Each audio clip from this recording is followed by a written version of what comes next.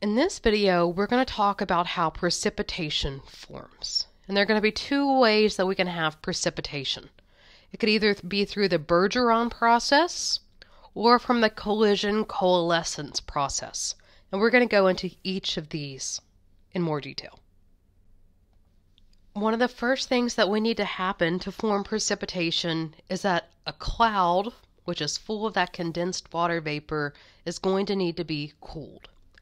But it doesn't need to just be cooled, it needs to be super cooled.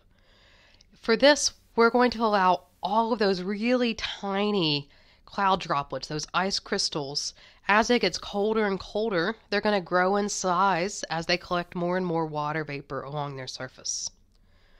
And as they're growing, they're going to start forming large snowflakes. And eventually those snowflakes are going to be large enough that they're going to fall from the cloud and start moving towards the ground. Most of the time, though, this snow is going to melt. It's going to form rain before it ever gets down to the surface, but we see that all forms of precipitation start off as snow. Even here in Florida, it starts off as snow. It just melts into liquid water very quickly, way before it ever reaches the surface. One thing I want to point out, though, is how tiny all of these particles are. When we think about clouds, I think about going past in an airplane, these huge masses of condensed air. But when we're looking at the condensation nuclei, those solid particles that water vapor can condense onto, these are incredibly microscopic. Here, this long rope-looking thing is the average human hair and how thick it is. So look how tiny these condensation nuclei are in comparison to our hair. But we're going to see that the cloud droplets and the precipitation that forms are going to be significantly larger. This is because we're going to have millions of cloud droplets forming together around these condensation nuclei before they ever grow in size to be the typical raindrop, shown here at the very bottom of this image. This image shows the Bergeron process. There are some cloud droplets that are in the air next to much smaller water vapor molecules. Some of this water vapor is going to attach to the ice crystal and it's going to start forming a new snow crystal.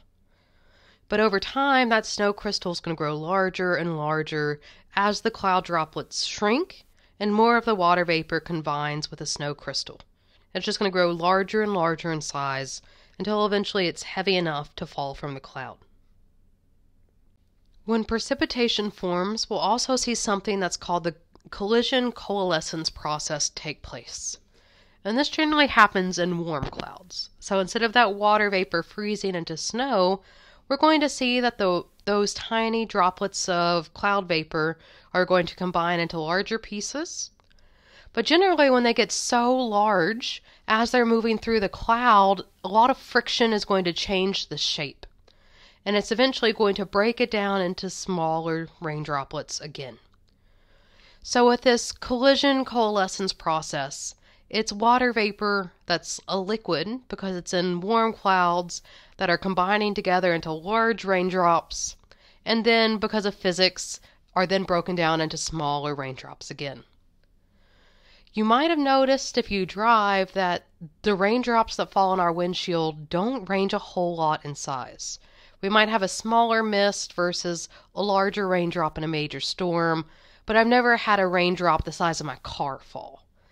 The reason why we have raindrops that are mostly the same size are all due to this collision-coalescence process. It's going to narrow down the size of raindrops as they fall out of the cloud.